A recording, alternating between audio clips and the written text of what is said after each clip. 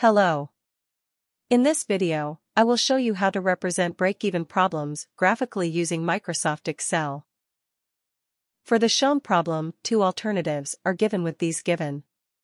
The fixed cost for alternative A, FCA, is $55,000, alternative B's fixed cost, FCB, is $25,000, alternative A's unit variable cost, BA is $9.25, the unit variable cost of alternative B, VB is $12, and the revenue per unit, R, is $16. Now open Microsoft Excel and create a blank sheet. Write at the top for cells Q, TCA, TCB, and TR as heading for 4 columns representing the quantity, alternative A's total cost, alternative B's total cost, and the total revenue. Using these givens to construct these 3 equations to calculate alternative A's total cost, alternative B's total cost, and the total revenue. Now we shall fill in the table with the required data to plot the graph. Go to the first cell under Q and enter 4,000, then in the next cell enter 6,000 and so on until 16,000. This range of Q is suitable to show the break-even points. The next step is to calculate alternative A's total cost, so, go to the first cell under TCA and write the total cost equation by entering equals 55,000 plus 9.25 times and select the first cell under Q, then press enter.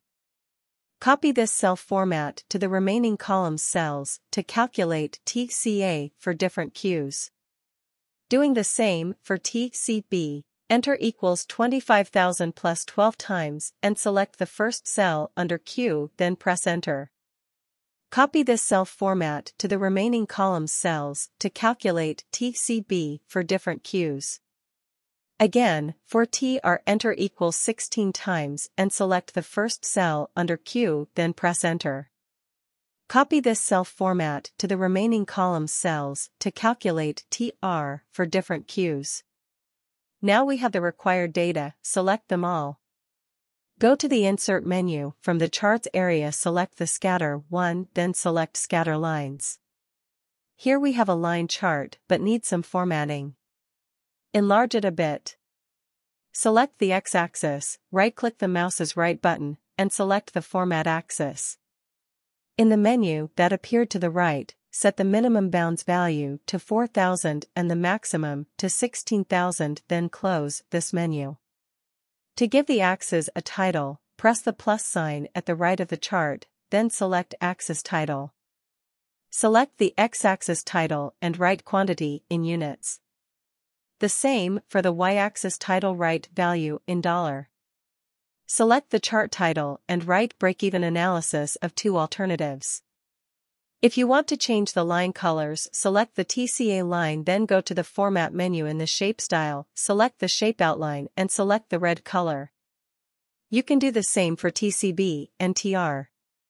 Now the chart is ready for analysis, and it is clear that there are 3 different break-even points, which are explained in the video of the above link. If you like this video, so press like and share it. And do not forget to subscribe to the channel and activate the alarm to be notified of the new videos. Thanks for watching.